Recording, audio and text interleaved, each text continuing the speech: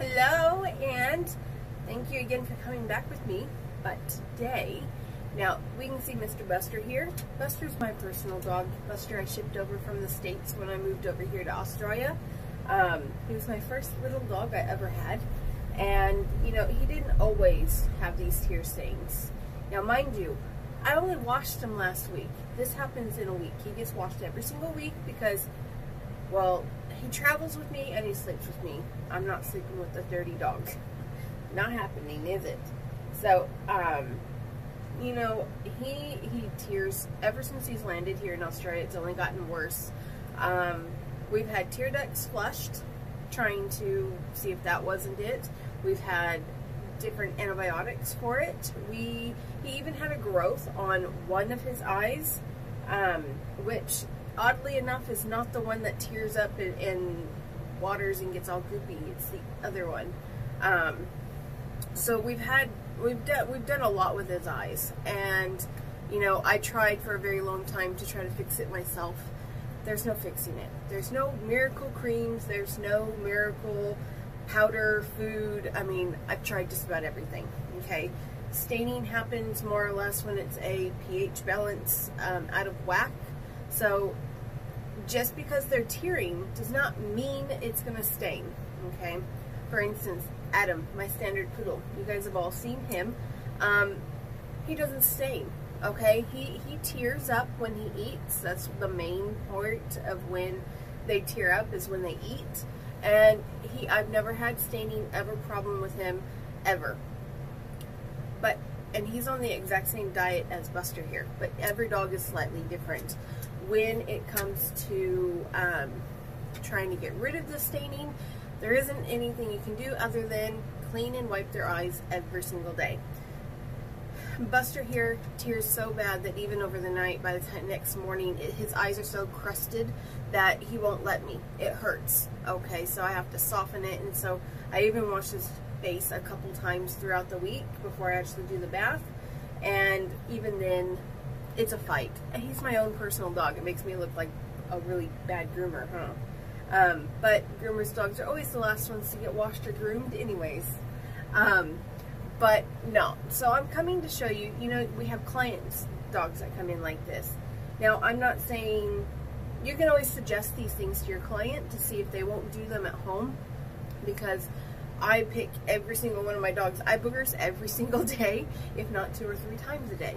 When I'm home and just sitting and chilling, they come and sit in my lap. I'm constantly cleaning their eyes, except for Buster here, because he's the most extreme one, and as you can see, he's real touchy with his eyes. And so I need to be really cautious and gentle, and just like your other clients' dogs, they're going to be real touchy when it comes to doing their eyes, because number one, they're not used to having someone do it all the time.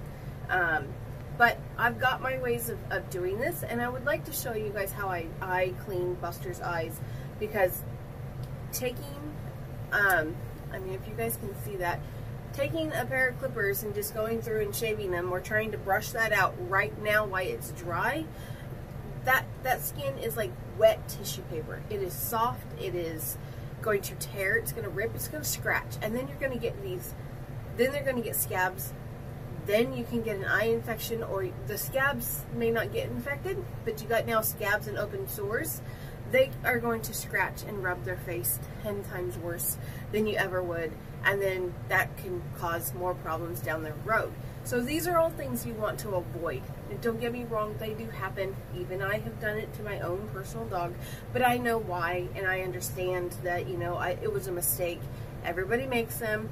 The thing is, you learn from them, and Buster here's taught me a whole lot when it comes to dealing with dogs like this. So I'm going to at least get him washed and ready for me to actually start doing this. I don't need to show you guys how to wash a dog, okay? But don't try to do this right off the bat. You want to at least wash the dog and get a good portion of the dog washed before you do, like, say, your last shampooing, because you want to soften all of that. So when you're washing and getting wet, don't scrub it, don't touch it, don't worry about it. Just let it soften, because that's going to be the key of what this next step is. So, oh, excuse me. So I will, excuse me, just a second.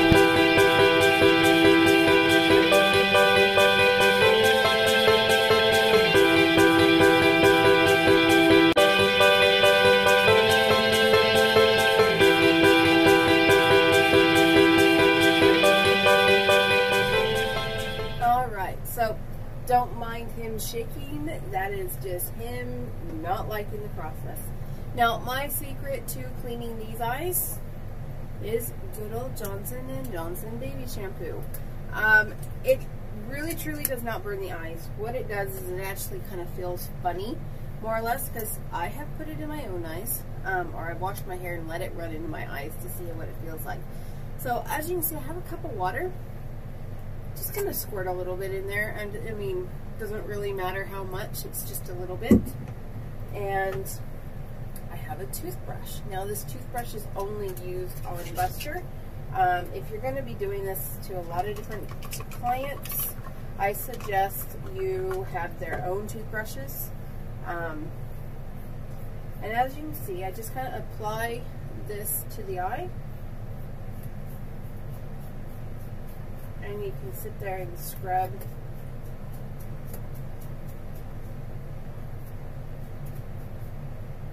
And like I said, when you do get it in the eye, it does not burn. It's just, you clearly can tell you feel like you have something in your eye. It's just not, and it easily washes away. So what I'm doing to Buster is not something that I would have no fear of what I'm doing to him. Because why? I've done it to my own self.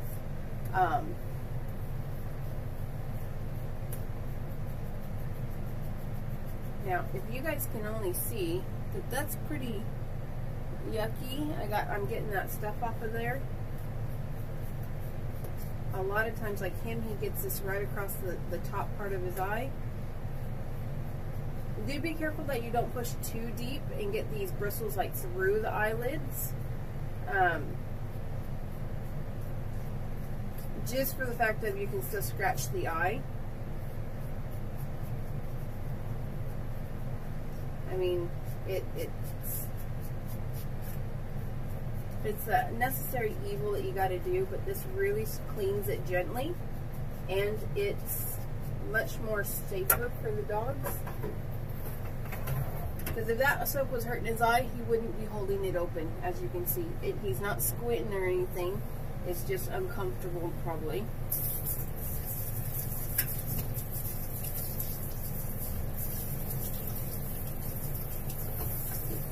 Now, if this is a dog that has an eye infection, again, you would probably want to clean and have a new brush for the other eye. You don't want to cross-contaminate.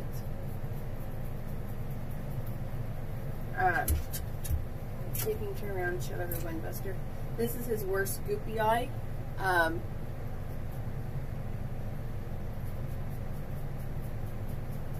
And as you see, I'm kind of more going away from the eye. I'm not scrubbing back and forth. Okay, I'm trying to gently scrape along on those, on that.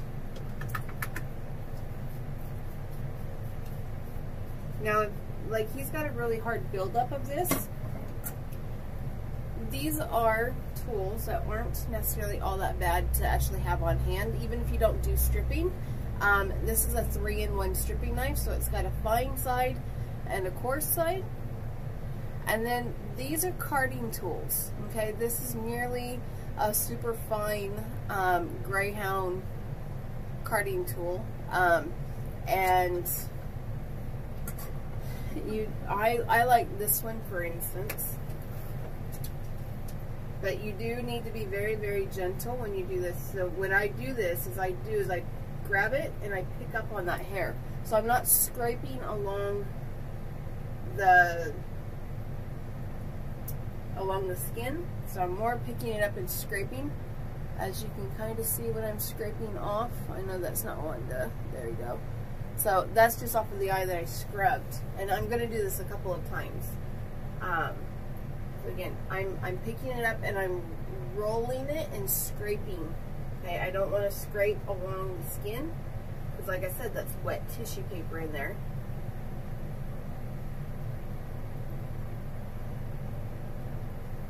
So I want to try to keep it up off the skin, and as you guys can see, you can gently get a lot of the bigger, chunkier stuff off.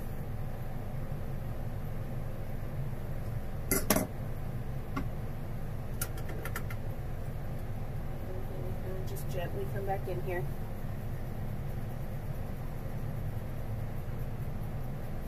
Now, I never ever would ever be recommending you bleach this, just for the fear of getting it in their eyes.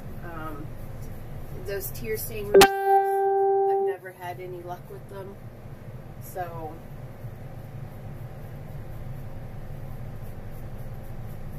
and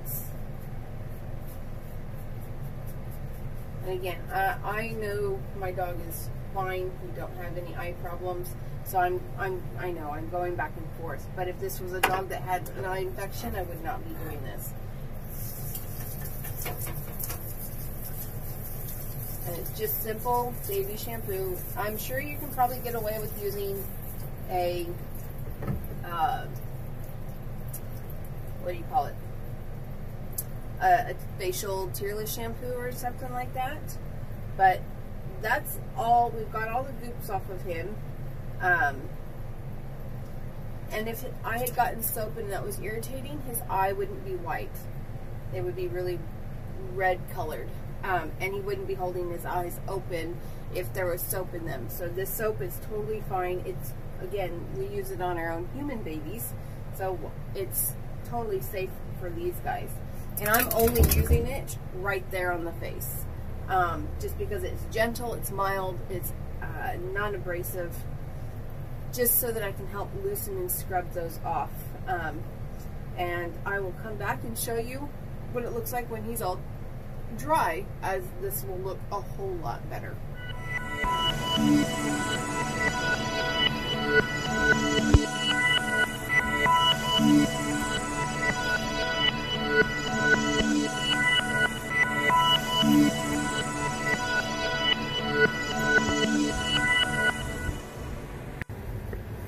Hey, we're back. So Buster's all done and dry, and although we hate the look of tear staining, okay, at 13 years old, there's nothing I can really do for him. We've done just about everything. So you saw that I scrubbed with a toothbrush, okay, that was a really soft bristle toothbrush. And for me to keep this maintained under control so that I'm not having to scrape or have any possibilities of injuring him later on in the future, I shave it out, okay? I shave it out with a 40, super gentle, guys. Even I struggle, but I find if I use a 40 setting, that I can at least get it a little bit cleaner. I usually will actually, before I got my Breveras, I would actually use a 40. I had less likely to scratch, where with the 10 blade, I was actually scratching more than I do with the 40. But I think because I'm so used to shaving poodles' faces and feet and things like that all the time, that I'm a lot gentler with the 40 blade than I am with the 10 blade. So, that's just me. But you guys use whatever you guys feel comfortable with. Don't think that just because I use this is what I'm saying you have to use. What I'm saying is use with caution. So we'll actually pull this a little closer. Look, Buster, you're on TV. Let's go back. There we go. Okay. Stay. So, when I go to do his eyes, okay, I pull. I'm pretty much just going to shave this dark bit out. He's not angling for that camera for you guys. So I'm just going to shave this dark bit out. I've got these set on a 40.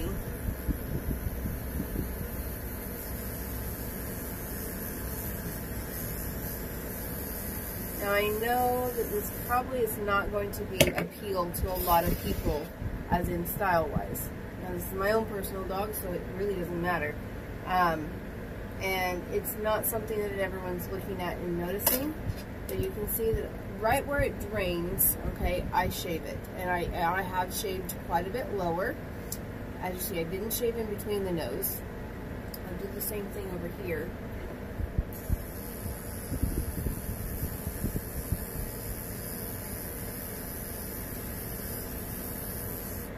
And the reason why I do this is to try to keep the skin dry. Okay, when you let it stay wet and moist, it's actually going to build up a real like callus and and it tends to actually get a really bad bumpy raise, kind of like if you had your fingers in like a wet Band-Aid. Okay, it becomes really soft and tender underneath that skin where you had the Band-Aid on, but the rest of your hand is dry. But because that Band-Aid's holding all that moisture in, it just gets really soft and tender. And a lot of times it will build up like a callus-like, and it gets really distorted and ugly looking. It stays red. As you can see, this looks really red in the video. It's not that red in person. I think my camera is just enhancing all the colors pretty well. But it's not as red as you think it is. And it doesn't really change too much of the shape because we didn't shave all of this underneath the eye. Okay, I still have pretty much a Schnauzer face, but I keep all this hair that usually is always wet. I just take it off, okay? For him at this point, it's more comfort rather than the vanity of it. And then when I scissor, obviously this will be trimmed. The bits right here around the eyes and things like that. There again, that's hard to shave around. I don't necessarily recommend trying to shave. Also, when you do shave, it really looks funny. But again, you do what's better for the dog. Okay, so if it means that the dog's going to be better for it, then do it. Don't just because it doesn't look nice or clean or tidy. I wouldn't. So just to sum it all up, this is how I take care of Buster's eyes, and I get rid of the goopies and things like that. He's starting to tear back up again. That's what the darkness is looking. So there's nothing. I've tried just about everything. Angel Eye doesn't do anything, but he's my boy, huh? My boy, yes. He chose me, I didn't choose him. So, quick story with Buster is, I groomed his parents, and then they were two separate clients at one time, and they both had white Schnauzers. And all of a sudden, she's like, oh, I'm going to breed Sophie with blah, blah, blah. And I'm like, I have a Schnauzer named that name. I can't even remember his name now. I told her not to because, again, they were white Schnauzers, white on white. White isn't really even a color you want in Schnauzers because of the health issues and risks and things like that that you can have with them. And you can essentially just breed ticking time bombs that are basically ready to die at any minute. So she didn't listen to me. She did it anyways. She had 7 puppies. I even groomed Buster for the first time at 6 weeks old, 8 weeks old, before he was supposedly sold off to whoever. Well, all his brothers and sisters were sold. 2 puppies were left, and one of the other groomers in the shop says, oh, I'll take them. I'll find the other one a home. She took the girl, and one of the bathers there at the shop took Buster and paid money for him. But every day she brought him to the shop, he would come and run and sit in my chair, right in the small of my back. He would sit right in the back of my chair. I couldn't sit back all the way in my chair because we had big office chairs. That's kind of what we had at this particular grooming salon. And we would, she did this for about a month. She brought this dog, she brought Buster to work. And her mom hated the dog, didn't want the dog, wanted it to stay outside. She didn't own any other dogs. And we kind of said that wasn't very nice to put a young puppy outside unattended all day long, especially where we lived in California. There were hawks and eagles and things like that that would come and pick them up and take off with them. It's pretty known for having small dogs go missing, or you see remnants of them in the backyard. It's not very pretty. So she's like, oh, well, I don't know what I'm going to do. One of the other groomers says, I know someone that'll take them, and points to me, because Buster's already sitting in my chair. He's sitting in my lap, basically. And never did I call this dog. I never encouraged it, because when she would say, let's go, he would get up and go with her. Well, I told him, I said, I'm not in a position to buy him. I can't pay money for him. And she said, that's okay. You can just have him. I know he'll go to a good home for you. And out of habit, that day she got up and says, come on, Buster, let's go. He wouldn't move. He didn't move at all. He simply stayed in my lap. And when I got up to go home, he left. And so it was like, he chose me. I didn't choose him. And Buster has been with me ever since. One of the longest periods of times that we've ever been apart was when he was in quarantine and I was over here. It was about a year process. So he didn't have me for about a year, and that was hard because I don't know who suffered more, him or I. Yes, I love you too, bud. But Buster's my butt buddy. He goes everywhere with me. He's always in the boom trailer with me. My clients all know who he is. If he was to not be in the trailer, they go, where's Buster? Because Buster will sometimes sneak out of the trailer, and because I set up and park in one spot, he runs around the trailer, and if it's to whatever he wants to go outside, he'll go sun himself out in the yard. He won't go anywhere. He's just so trustworthy. But I just love this dog. Huh. Yes. But yes, this is Buster. This is my boy.